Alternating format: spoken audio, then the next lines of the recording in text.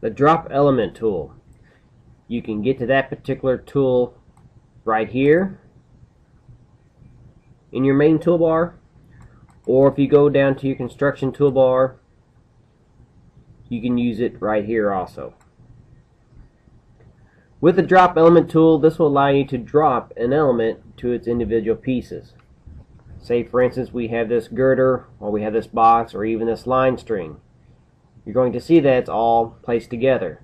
Well, let's say I need to delete out a portion of this box or a portion of this line string. Well, if I do it right now and I use my delete tool, it's going to delete out that whole entire shape. Well, here, let's say I need to delete this piece of this box. Well, I'd have to drop that element first. And you get some different options whenever you get your drop element tool. You got complex, dimension, which we'll talk about that here in a second, line, strings, and shapes. If that particular shape is out there and you want to drop it, you'd want to check mark that box, which we're going to check mark for this example here.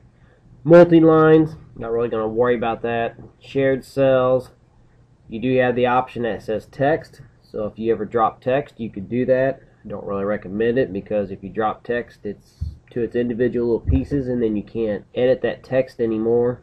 You can't use your edit text tool and retype that text. So there's really no need to utilize that one. And then application elements, which we're not going to talk about. So right now we have complex, line, strings, and shared cells checked on. Now if you left click on one of these items here, and once you've done that, you've dropped the element. So now if I hover over it, instead of the whole entire element being highlighted, you're just going to see individual lines as I move around it, because I've dropped that element into its individual pieces. Same thing for this box here. Left click on it and I'm finished. It's dropped it to its individual elements. Or this line string. Now if I hover over it, it's to its individual pieces. So if I use any of my other tools now, my delete tool, you can see I can delete out the individual pieces around it. So that's what the drop element tool allows you to do. It allows you to drop that element into its individual segments if you ever need to do that.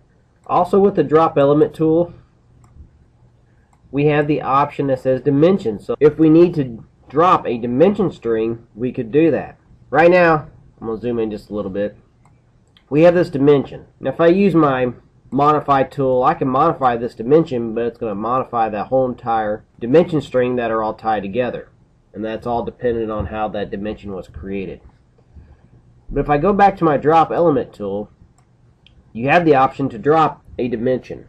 Now you got a couple different options though. You have 2 segments or 2 geometry. For this example here, we're going to do the one that says 2 segments. That way our dimensions will stay as a dimension, but it will drop it into its individual dimensions. So all I need to do now is left click on that dimension string, and now if you hover over top of it, you'll see that your dimensions now are segmented out. They're individual dimensions. So if I use my modify tool and modify it, I can do that.